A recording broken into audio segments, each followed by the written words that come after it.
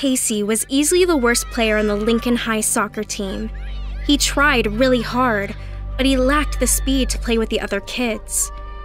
Not only did he not get to play, the coach also made him collect everyone's dirty jerseys after the games. He never needed his own jersey washed because he never played. One day, Casey asked his coach what he could do to earn playing time. The coach told Casey he would have to get much faster.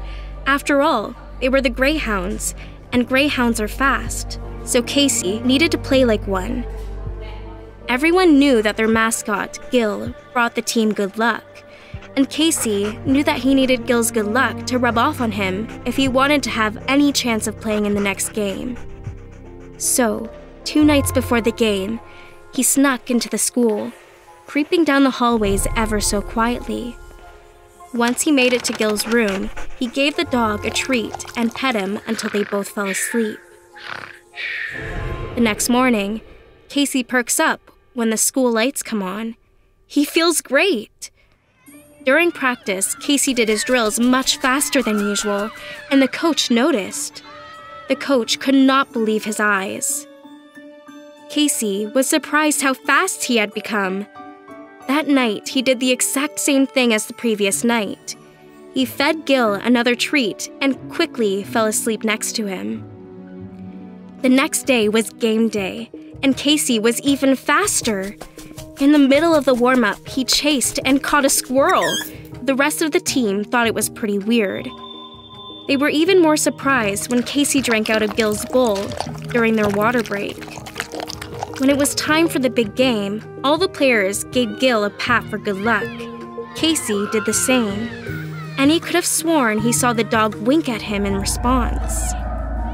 As usual, Casey was on the bench, but this time, when they were losing by 2 points, the coach put him in the game. Casey was lightning quick and scored his first goal ever. As a matter of fact, he scored 5 goals and the Greyhounds won the game.